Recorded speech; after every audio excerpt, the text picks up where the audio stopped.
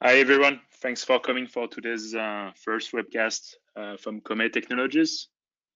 I will try to make it as informative as possible. I would assume a lot of you have used memory forensic before. So I'm just gonna wait a tiny bit for like some more people to arrive. But yeah, the idea of today's webcast is to be able to provide more information and to share also like my feedback on what I've seen with memory forensic. You should be able to talk in the chat or to ask any questions at any point if you have any. If it does not work, you can always tag me on Twitter and ask me a question through Twitter directly if you tag me at mswish.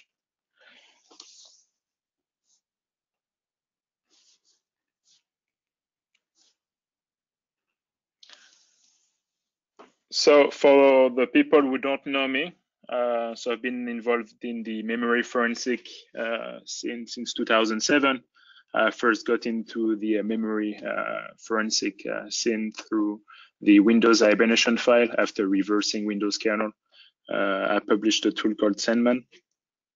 So that's when hibernation file forensic started to become a thing. It was very interesting because the hibernation file is basically like a memory image which is compressed and which has a file format, which is very interesting. I will explain why in the following slides. Also, the following year, I started a tool called Win32DD, which I renamed like as Dump It in the future. It was one of the numerous tools for memory acquisition on Windows. It was quite popular, still pretty popular. And in between, because I had a chat actually with someone this week who was saying, oh yeah, we used to use Dump It and then it kind of like disappeared. And it's true, it only came back on the radar like 2 years ago. The reason for that, if you're wondering what happened to Dump It in between, is because I was working on a different startup called Cloud Volumes, which was doing application virtualization, and we got acquired by VMware in 2014. So that's why no activity happened around Dump It around that time. And in between, I also like did some security conferences. Like the most recent one is Opcode. We're actually gonna have an edition in Kenya in 2 weeks. So assuming you're around, you should come join us. And we just had our second edition in April in Dubai, which went really well. So like I was saying, Dump It came back on the radar 2 years ago. That's basically when I started Comae. And the mission of Comae, so we do multiple things. So we do services, but the main like product line is around memory forensic. So that's what I'm saying. Yeah, let's make memory forensic great again. And the T-shirt you see is like the conference T-shirt from last year. So that was pretty funny. So as you probably know, like memory forensic is powerful, especially if you do like forensic, but mainly for like incident response. But it's too complicated.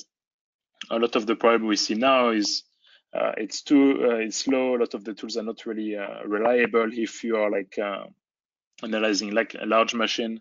And if you do incident response on like law enforcement for like forensic, you want to be able to analyze servers, and servers, they won't have like 8 gig of RAM. Some of them are going to have like 32, 64, maybe 128 gigabytes of RAM. It still requires a lot of manual operation. Like knowledge transfer is a big problem in security in general. But when it comes down to memory forensic, in 10 years, I don't feel like, I mean, it's still more popular now than it used to be, but the interest around memory forensic, from what I've seen so far, is still like very thin, which is something that can be easily improved. So automation is pretty bad from what I've seen. So that's why we're trying to focus on automating like the whole workflow around it and to provide tools, that we actually test and that are reliable. And if you look around, like just like automation is a really big thing in security now. If we look at security orchestration, for instance. And for the people who currently focus on memory forensic, a lot of them still focus only on the raw memory dumps. So that's what I call like a dump, you know, and me using the IOP logo, you know. And they're not interoperable, and they're like a dumb format because you don't have a lot of the information that you need for analysis that you can collect during the acquisition. While you don't, you just have like your raw copy of the image and that's it. So which makes like the analysis process much slower and sometimes not even reliable.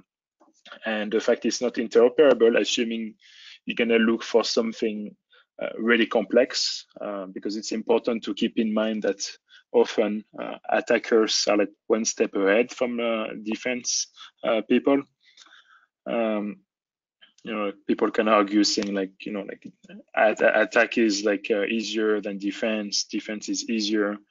But at the end of the day, people coming up with new techniques on the offensive side are like offensive people, and often you don't notice those techniques like until much later. If we look, for instance, at what happened with Eternal Blue and Double Pulsar last year, the techniques that were being used were very advanced. We're talking like in-memory patching in kernel mode. So that's not the kind of thing that you're going to be able to analyze with your like regular open source software.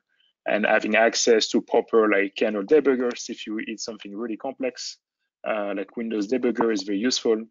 But also having images, you know, like at a specific point in time, which is a concept I'm going to explain after, is also really interesting because it allows you to do some retro hunting, assuming that between two different period of time, you got some new knowledge about a new different technique, so you can always go back and look if that was present. So our main focus for memory forensic is mainly for incident response. What we tell enterprises and incident responders is to think of memory as a log. So if you have critical assets, it's a very good thing to take like snapshots at a very at different period in time. So having the periodical memory images is pretty good. And the reason for that, like I was explaining, is that you can always go back in time, analyze what's new. We have seen it in the case of like Double Pulsar last year. That stuff was pretty advanced. And being able to be like, okay, like that's something that was around like 4 or 5 years ago. I got some snapshot from like 4 or 5 years ago of my critical assets. I'm thinking especially in the banking industry. Then you can analyze those old images and reinvestigate them, or go for like specific like stuff in memory that could be like very good. So like I'm saying, like regex on event logs is cool, but depending on what you're looking for, like if you're using like some log aggregation stuff, it's pretty good. I guess it's enough for like probably like 80% of your needs. But for the remaining 20%, that's where you're gonna have to be innovative and try to be like ahead of the curve, especially when, like I was saying, there's like new techniques being published that get out like years later. So like I was saying, Windows debugger is pretty good if you want to go into more details, but our main goal is not to have incident responders to open like a debugger or like a command line tool and to look for stuff manually. We want to be able to help them to take away like 80% of the work that they currently do manually and still give them a very solid option for the remaining 20%. And also it allows like people who are not as senior with like Windows internals and such like things to be able to take over some tasks. So even like internally, what I see a lot actually, which I still find very surprising because so my background is more like security research. But when I talk with enterprise, the actual like security teams are like very small in general. So resources are like pretty low. A lot of people say they have SOC and everything, but usually like human resources is often a problem. So being able to have like some more junior people to do like or check things for you is pretty good instead of requiring internally to have someone with like 10 plus years of experience. So as you know, memory forensic is pretty good to do a deep dive inside the operating system for like either like structures. It provides you more visibility in addition to endpoint protection solutions that are currently in the market. So a lot of them are still like pretty good now, but we had some cases where we had people like contacting us saying, while we're using this EDR, we get some alerts, but to be frank with you, like sometimes, you know, I want to double check things. So like the best way for me to do it is, okay, I can run some script on it, but I like memory forensic for that, like using the endpoint as an entry point alert, and then doing like some memory acquisition on a specific machine, and then doing a deep dive on that specific machine. So the things we would look for in memory would be like anomalous structure relationships or patch APIs. We can also have like some integration with some file reputation like VirusTotal, which is pretty good. So if you want to check for like non-signatures, the way it works is you don't send like the entire binary, we just send an hash that we compute from the memory. So that's pretty cool. So you don't have like data like going to VirusTotal, because I know it's some or like those reputation database, which I know is a problem for some entities. And like I'm saying, we also like try to use like machine learning to reduce like false positive as much as we can, based on things we have seen already and that we know are not like a threat. For instance, like antiviruses that can be also a bit invasive sometimes. So the example I like to give in the case of like threat hunting, WannaCry was a big problem. Shadow brokers too. So as some of you may know, like I've been covering like the shadow brokers activity since like the beginning, since like the moment they started to like release exploits. They called me out a few times, and also when WannaCry happened, we also analyzed it. We registered like the second kill switch. But the most interesting part around it, and as soon as the shadow brokers like published like the exploits, what really got our attention the most was double parser, because it was like the first time we saw a public backdoor leveraging kernel mode for patching. So like I was saying, that backdoor double parser has been active since 2013. So if you think about it, now we're in 2018, that's 5 years. And people are still talking about it. There is, I forgot it was if it's a DEFCON or Black Hat, probably both actually. Like people are still gonna talk about Eternal Blue and double parser. But if you think about it, you know, the backdoor is 5 years old. So, and if you think of like some of the attackers, more advanced or less advanced, the knowledge that happened in between 5 years ago and now had been shared among like multiple groups. So now it's like the more the time passes, like the more defenders have to be like more aware of what's gonna be a potential problem.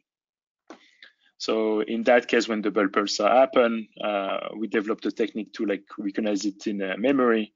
And in the case of double parser, one of the specificity to it is that it would modify one of the dispatch table, but it could also like repatch it after. So they were well aware of people being able to detect them in memory back in 2013. And they even had some forensic techniques around it. And the assumption is, okay, if that thing was developed like 5 years ago, what are the chances of something similar, not the same techniques and everything, like not a recompiled version of double parser, but I mean, what are the chances of something as complex being developed between 2013 and now? And as we have seen, there is more and more attacks against like companies being published. A lot of industries are like lagging in terms of like security measure because they're like, especially financial services or oil and gas, because they're dependent on a lot of legacy system. So before you had to be a nation state attacker, but the main difference now is, well, like a lot of the knowledge is public, so you don't need to have like a lot of R&D resources around it.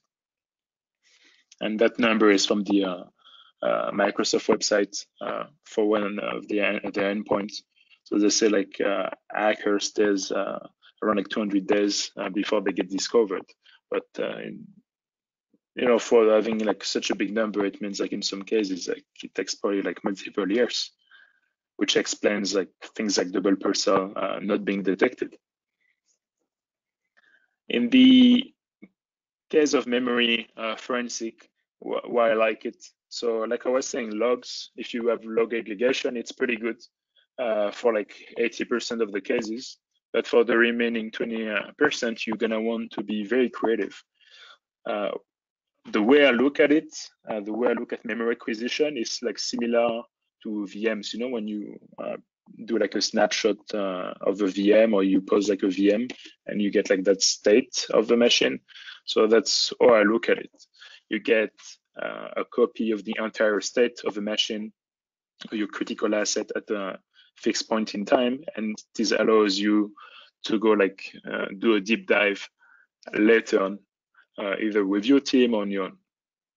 So that's pretty useful. The amount of information you can get out of it is pretty important, and it may not be useful now, but it may be useful in 3 years down the road. There are two things we're gonna cover like today. So the first one is our toolkit. Some of you may have used like the Moonsalt's Windows Memory Toolkit in the past. So it's basically this plus some new utilities. So the toolkit is the offline toolkit for memory acquisition, memory conversion, and Stardust, which is the extension to dump it to analyze memory snapshots in a friendly way through our platform, and also like to archive and everything. So in the toolkit, the main utility and why most of the people go on our website now is to download dump it. So it works really well up to Windows 10. It's free for personal use, and like we don't have any like issues. It's maintained like on our side. So because now with like recent version of Windows, there's a bunch of like certifications that you need to have to sign like your drivers and everything. So a lot of the open source tools will not work on new version of Windows, for instance, because they are not properly signed. You cannot sign them as individual. DMP to JSON. So we have a bunch of tools to convert like snapshots into different format, but that one is like the most recent one. The idea is you can pre-process a dump into what we call a snapshot, which is like a bunch of JSON files. So even like you can open it directly like on your side if you want to check what's being sent. And the reason we have this tool is in case you don't want to send an entire dump to our platform, which makes sense in some scenarios. You can pre-process it, so it's just gonna extract like the metadata information that you want to be analyzed. Hiber2 is open source. That's for Windows Hibernation file, and Z2DMP is to decompress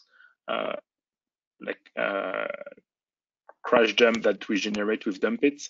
So we created our own format to be able to do it from kernel mode directly. And the reason behind it, we will see it in the next slides, is when you try to do memory acquisition on very large server, in certain cases like alpha terabyte, well, you want to have compression because like the acquisition time is going to be like cut drastically. And having a local acquisition, or even if you like save it into like a remote like file share, is much more efficient if you have compression, obviously. We also have a PowerShell extension, which is aggregating a bunch of the different commands to help users to automate like operations. So That's what happens when now you use like dump it. So in this scenario, it takes like 2 minutes to acquire a machine with like 6 gigabyte of RAM. So compressed, it was like 2.5 gigabytes. 2 minutes for an acquisition is pretty good. So that's why like not doing regular acquisition is a bit of a waste of information, especially now like storage is pretty cheap. Like you can even choose to like do acquisition of your system, store them in your like local storage, and choose to analyze them later or like periodically.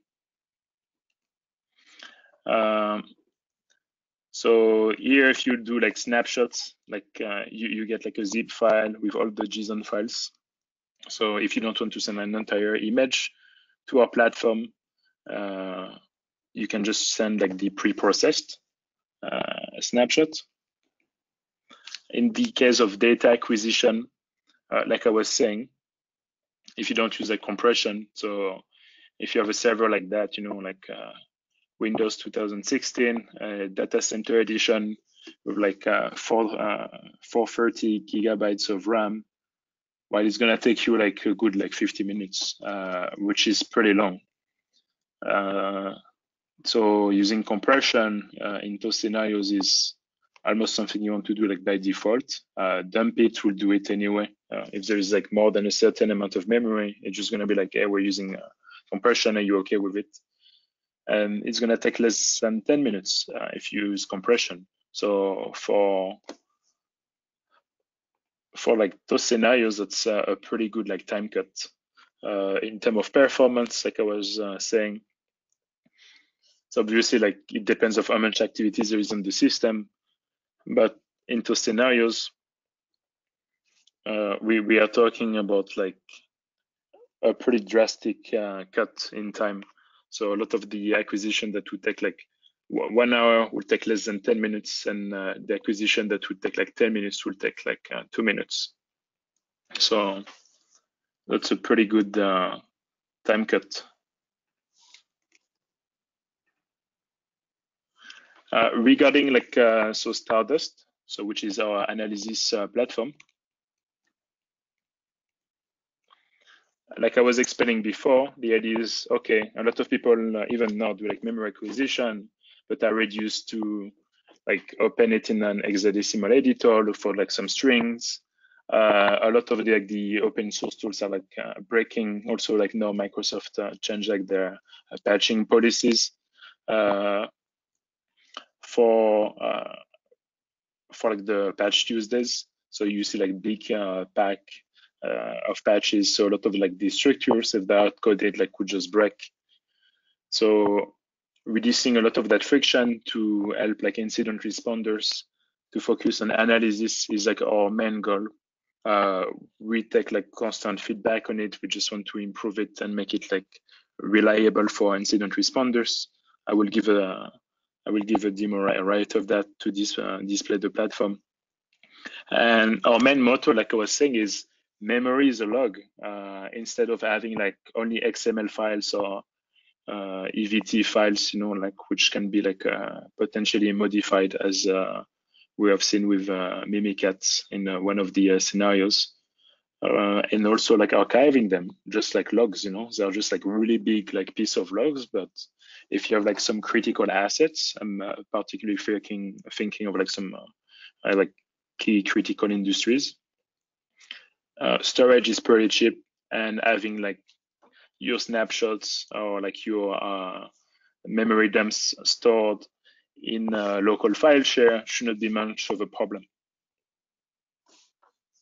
And like I was also saying like multiple times, like being able to increase your analysis surface, it's pretty good, because otherwise you're just reduced to look at like logs, and you have to trust like your endpoints all the time. So whenever you're gonna have something a bit exotic, you will not be able to have a look at it. So the idea is like the analysis platform is cloud-based, so you don't need to like install anything. You can do retro hunting. Even if you upload something, you can always like go back in time and check it out. And like I was saying, benefits is just time saving, being able to see information that you would not normally see or that you would forget to analyze. With one of the pilots we did, so the manager of the team gave like an image to one of his team member. It was like, okay, like just analyze this and look for how long it would take. Like the manual operation would take like between 1 and 2 days, which is pretty common whenever you look at a machine. So being able to cut that time to 1 hour or less is pretty valuable. So you have two paths for like the analysis. So you use dump it, and you can send like the entire memory image directly. So you can compress it even as a zip file. We will do like the decompression on our side, or you can store it in your on-premise file share, wait, or run like DMP to JSON and just send us like the actual snapshot, and we will analyze that for you and even like give you like the opportunity to look at the content. So one of the case study we had is not too long ago. It was last year. So our client was struggling to find ways to find a memory acquisition tool that works properly with machines with more than 64 gig of RAM, because it would just crash all the time. And obviously, if you have like some production servers, well, you don't want them to crash. And it's one of the main problem with security. And so in that case, Dumpit was like a perfect fit. So if you'd compare, and that's one of the main like blockers for like a lot of the memory acquisition tool is just like they don't work, you know. As soon as you like pass Windows 7 or Windows 8, that's it, you know. Like a lot of the tools are just not working properly anymore. And now we're given like the well, increase like market share for like Windows 10 and everything, and support which is like gone for Vista and all the older OS. Thinking of like incident response for Windows 10 is pretty critical. So like I was saying, like the main point is like to cut analysis into like less than 1 hour. Let me show you. Yeah. I'm gonna give the demo now.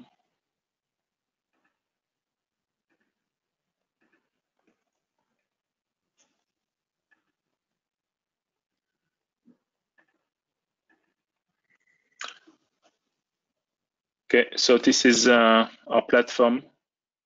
Hands raised.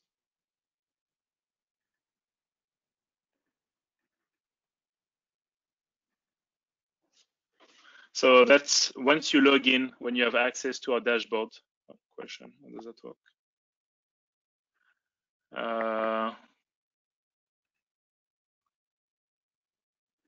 So I got one question. So what was that? Any comment on Volexity search tool for acquisition? I haven't used it, to be honest. I will not be able to comment on it. But I mean, whatever works. But what we heard from people is they ended up like going with our tool, at least for memory acquisition, dump it, because it was working flawlessly and it was pretty fast. But I'm not aware about like other people's tools and their performances. So whenever you log in on our platform, so like the main reason people would just like come around is because they want to have access to the toolkit, so you can download it. But the main idea around it is also to upload your snapshots and have them to be analyzed. So you can filter per machine or snapshots. So in this scenario, we can look at this machine. So it's going to give you like the regular information about like the actual snapshot, like the like timestamp and everything.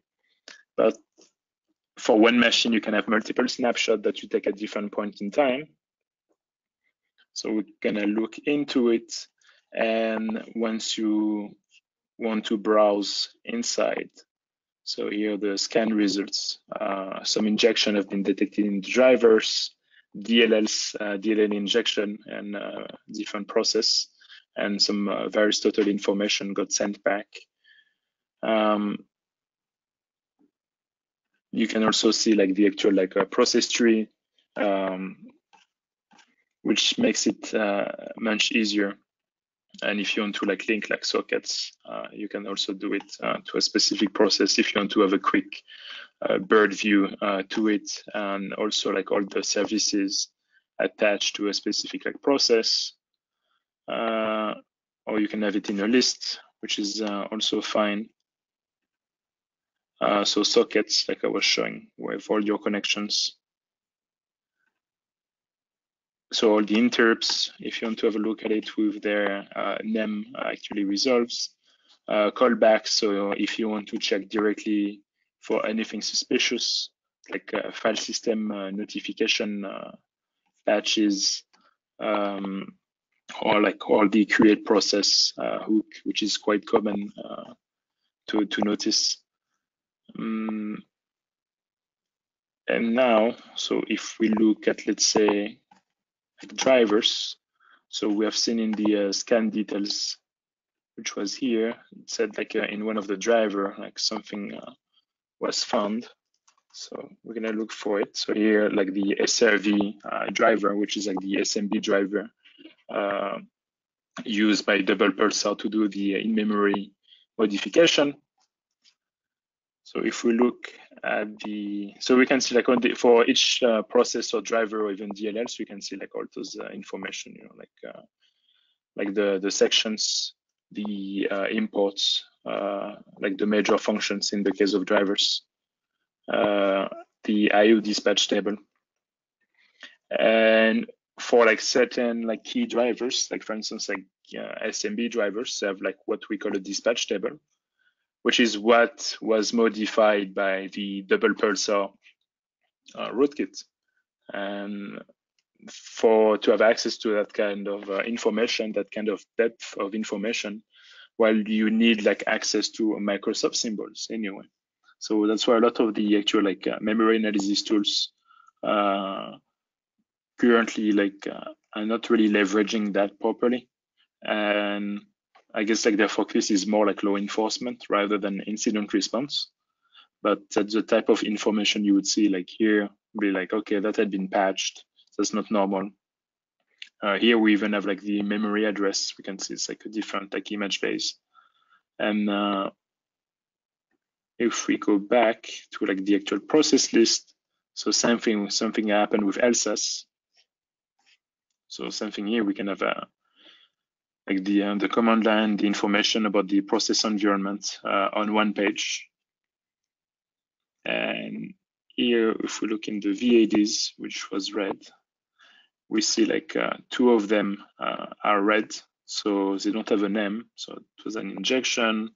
And if we look in the modules here, they don't have a name, but we're gonna click on it to have more information on this specific module. And if we look in the actual section, we can see here that, so it's red, we click on it, and we can have access to the various total report regarding that threat. So 18 of April, which makes sense. And so that's for the case where you have something like really complex to analyze, you want to like save some time, do it like directly.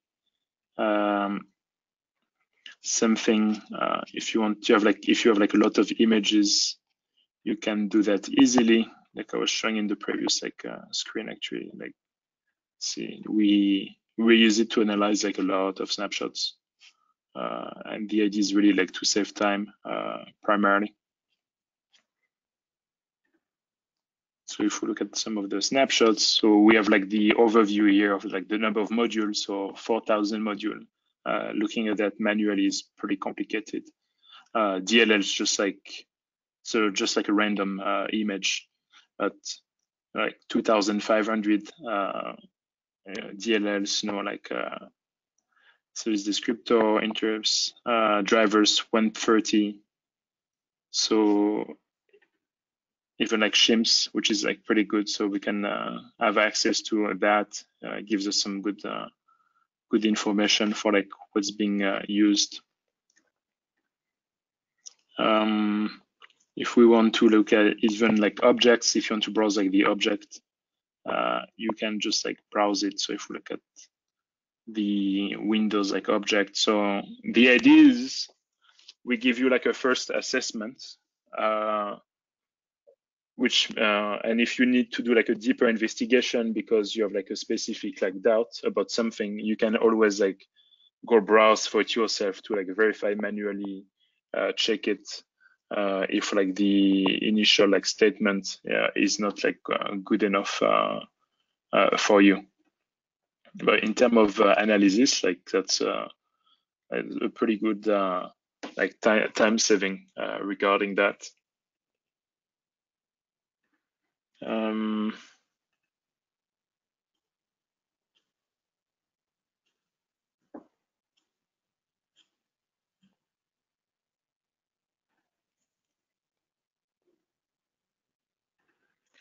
So here,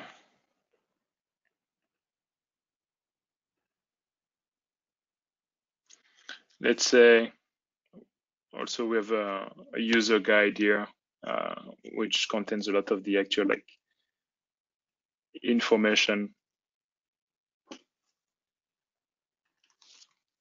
that needs to be checked if required.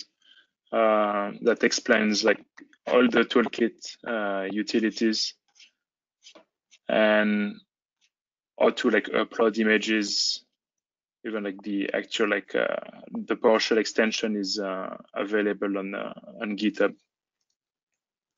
So if we look at it, so that's public, you can have access to the different comments. So let me check actually here. So explaining like the different comments to create like a dump file, send it directly to the server, convert it if you have like multiple ones.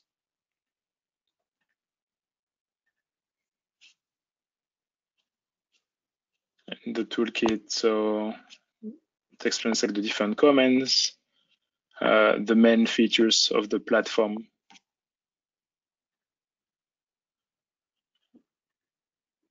Oh, question 7.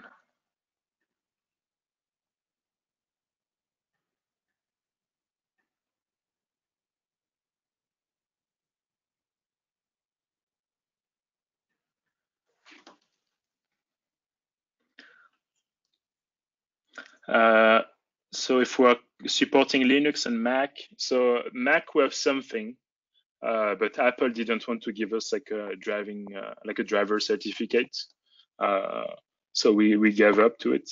And Linux we don't look at it. So our main focus now is mainly focused on Windows. Do you provide online support to your clients if they have problems to interpret some results? Yes, we do. So like I was saying, the idea is we give like a first assessment through the platform. It's easy to share with your colleagues. You can like look into it. Even now we're adding like a feature to make some of the snapshots public, a bit like VirusTotal does. Like if you see something, like people can have like an image of it. So in some cases, you know, if there's like a rootkit which is new, it's still kind of cool to be able to like browse an image. So like, so a friend was calling it like a mem total as a joke. Do we provide certification for someone who is interested in memory forensic as a career? We could potentially do it if we have enough like requests for it, like depending if we have like some requests around like training, those things. What about memory and graphical adapters? So because it's not RAM in that case, that's like actual like inside like the memory card and everything. So we don't look into it. Like in the case of, for instance, like SMM anyway, like we cannot have access to it. And even if you try to have access to it, it would like the GPU would crash. Can starters be run from a private client? So now like the current focus is like cloud. That's why we have this option with like the them2JSON, where you don't have to like send us like the entire image. You just send us like the extracted metadata. So there is no sensitive data in it, like passwords and everything, and that you can verify directly yourself, you know, because it's like a JSON format. But like to be run from a private cloud, that's not something that we didn't get like many requests for it. So for now, we're not focusing on it. But if you can go through the hassle of managing like you on like containers and everything, that would be like a possibility.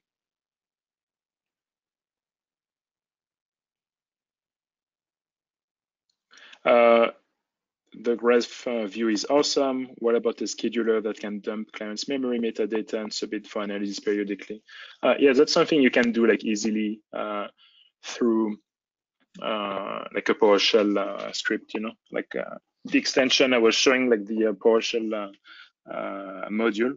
A lot of it like automate a lot of the operations, so you can just like create like a scheduled task in Windows, have it point to your PowerShell script, extract the information, and then send it over.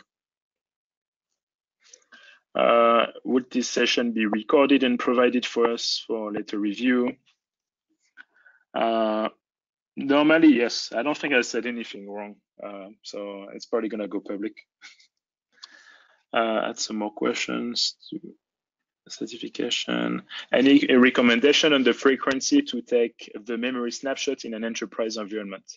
I guess it depends of your like threat model.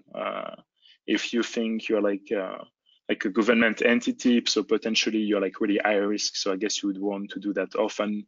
Or if you're like a financial institution with you know, like some neighbors that are like targeting you often, like in Asia or in Latin America, there's a lot of activity against like financial services. But you know, if you're like certain countries, you know, where people just get in and because like the routers have default password, I guess, you know, like it's a bit complicated.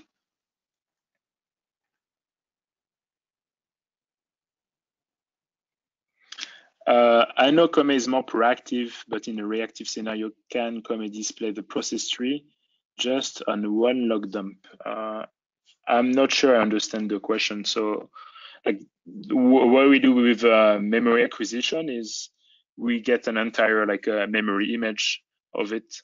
But if you just want like the process tree from one log dump, you know, like running like a task manager will be more efficient. Or depending on like how much time you have in front of you, like doing an acquisition, we're talking like few minutes. If you run the let's say like them2JSON on your side because you don't want to have to upload it, you know, we're talking like another like 15 minutes to extract all the information. Then you upload it, you send it, and you get your information like 15 minutes later. So that's still like pretty reasonable.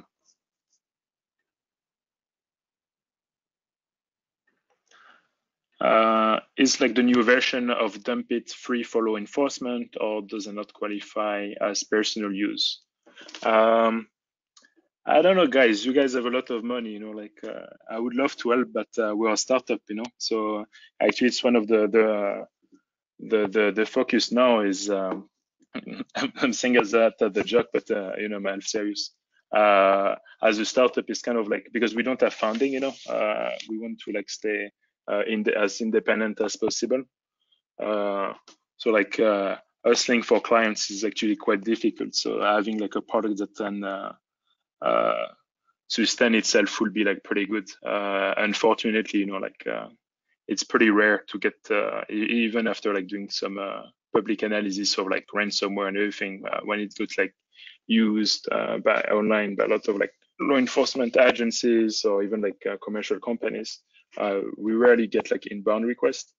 So you know, like the open source slash, you know, like free when I publish something in open source, I know it's going to be taken. And if it's free, like if it would be a bigger company, like with like stable revenue, I would love to do it. But unfortunately, we're trying to generate like some revenue to be a bit like sustainable.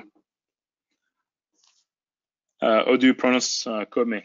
So you pronounce it Comae.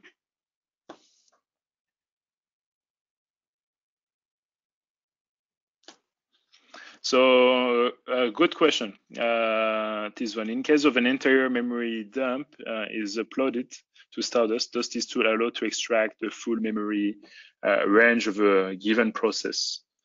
So we don't give like the option now over like the web interface, but assuming you would want to, so because you have like a Microsoft crash dump, and assuming like you would want to do like some more specific operation. So something I recommend you to look at is our public Windows debugger extension. And so you just like load like your crash dump in Windows debugger with a bunch of comments. And here, so we have, so MS dump. So you can dump like a memory space onto to the disk. And we also have, because I would assume that's what you want to would want to use it for, a command to like do Yara search in memory. So you can just like Yara scan command on a specific process and load like your signature. And if you want to do it for all the process, you can just like script it over Windows debugger. So in the case where you would want to like more like specific operations, that's something that would be like pretty good.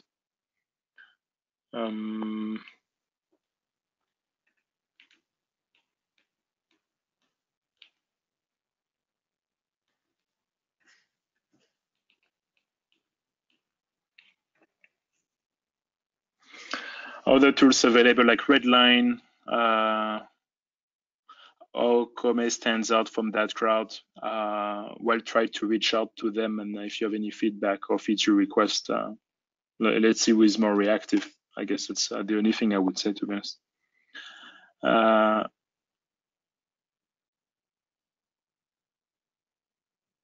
Yeah, the fun question. Of course, it had to be a French guy. It's like, hi, Matt. All the servers where Stardust is running PCI DSS. And so, well, like the servers are like Microsoft Azure. So, like most of the Microsoft stuff is like pretty good. Same thing for like the storage. We use like their stuff. So you should be like you should be fine. Good question. Is the pay-as-you-go pricing per gigabyte of computer memory? Yes, it's per computer memory. So even if you send like a compressed like image from like the extracted metadata, it's still going to be computed on the actual computer memory.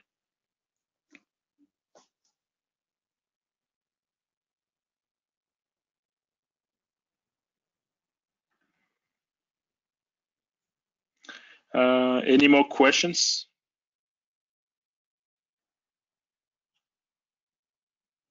Let me do a quick. Yeah, so that extension also like is pretty good. So that one is free. It's open source. So even if you want to contribute or like send like pull requests or like create tickets, that's pretty straightforward. But you have like even some cool stuff, like this one here. So you probably have heard of the new Windows subsystem for Linux. So Alex UNESCO like once published like a pretty cool like script for that. So rewrote it inside our extension, and so you can list like the actual process run inside.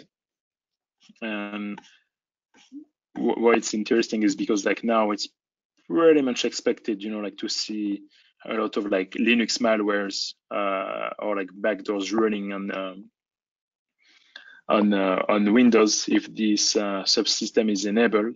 And then if you do like if you use like traditional like forensic tools, well, you will not even see it because it's a totally like different subsystem, different OS.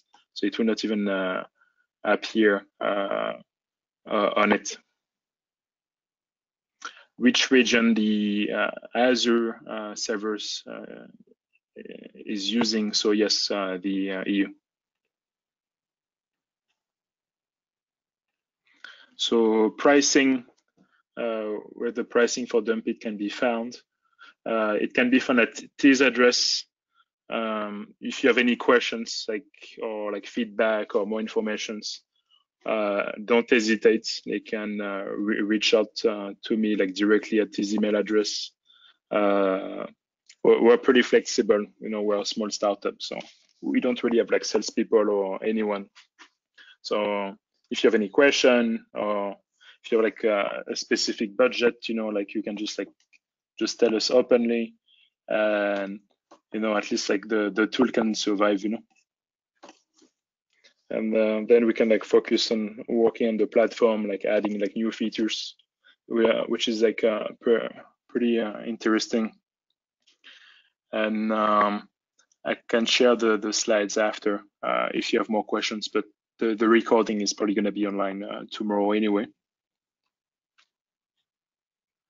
And yeah, if you want to like register, if you're not already registered on the platform, you just need to go on my.comae.io. So you just go there, sign up, and that's it. You can download like the toolkit directly.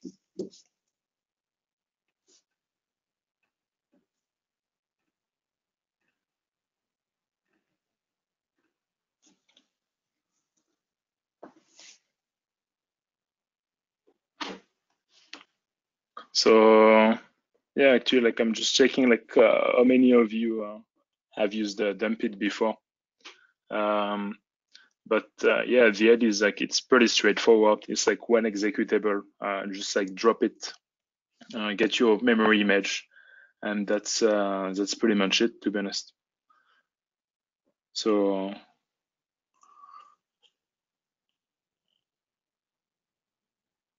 and my second question was if memory forensic is a big deal for you, if you are actually like using it a lot internally, because we got like a bunch of like mixed answers to it. Often if I would talk to an organization, like one person would say, yes, it's pretty interesting for us, it's very important, but I'm the only one in my organization to think that. Or some other people be like, yeah, like we use it like once in a while, or some other people are like, yeah, it's interesting, but it's way too complicated. So it's interesting to see like the different like answers around it. I'm probably gonna publish those results on Twitter anyway. It's always good to have like feedback. Actually, I forgot to ask. No, I could have like asked not directly to do a survey. But yeah, and if you like those type of webinar, it's like the first one, so we try to make it like as informative as you can in 1 hour. But like the idea is like even to give some more like technical like webinars in the future, to do that regularly. So because I've become a bit like if you always travel to like conferences, it's a lot of traveling, so it's not always like the best way to communicate to like a large audience. But I think webcasts are like pretty interesting, and I'm talking as someone who is also organizing its own conference.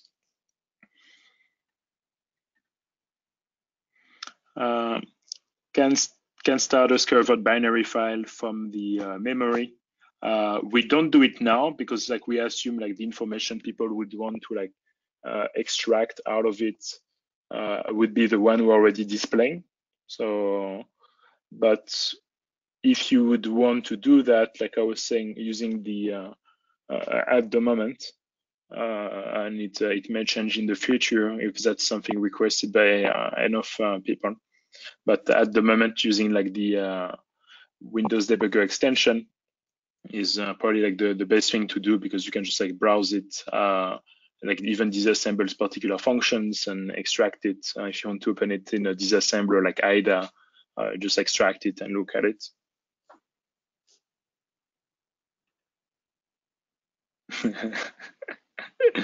Someone just sent a funny question.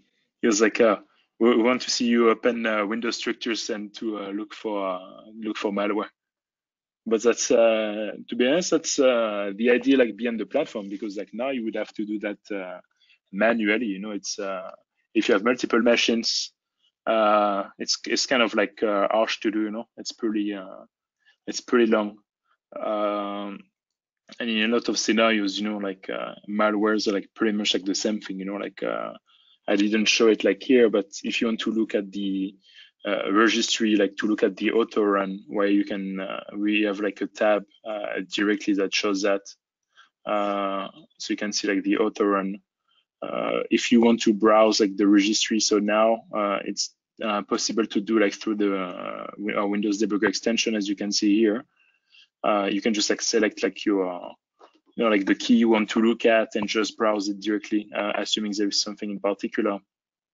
But now you can like already like get all the auto runs and the objects directly and through the platform.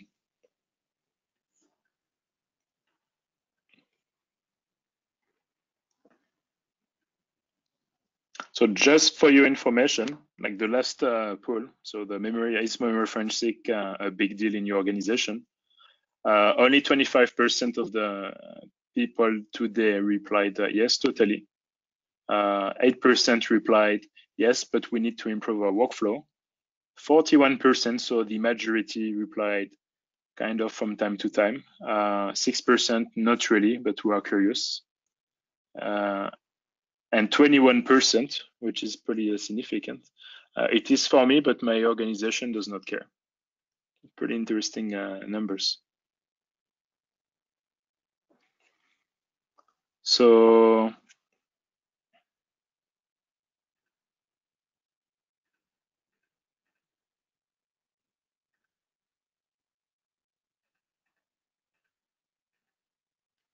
yeah, that's pretty much it for today. I'm trying to go back on the, oh, that's why. Stuck on the pool, close pool, sharing. So just to close today's webinar, because I think it's gonna cut in 2 minutes. But yeah, like our key recommendation is like implement an active threat hunting strategy, regardless of what you do. In general, it's good to reach a maturity level where you can actually like search for threats. Memory forensic can be one, but it's not like the only way to look for threats. Archiving critical assets, including their memory, is pretty good. Relying on endpoint is good, but you should not rely on it alone. And if you're like a decision maker, you know, like empower your team with the resources they need, you know, listen to them. That's something we see being a problem quite often. And something you can do is have like some honeypot servers where you, instead of like getting the memory of all your machines, you only get, you know, like you create like a fake like a honeypot where you get like the memory quite regularly that you keep analyzing from time to time. So that's a pretty good way to know if an attacker is in your network. But some good like gourmet honeypot, you know. So if you want information to register, so you can go on his website. Pricing information are available at his address. And if you want to reach out to me, like I was saying, you can just reach out to me at his email address directly.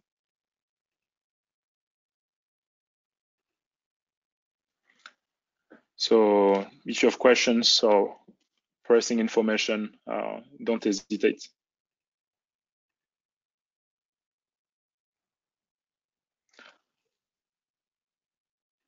So thanks again for coming today. If you want to see more webinars like that, like don't hesitate to like send me a message on Twitter or over email too. Have a good day. Thank you.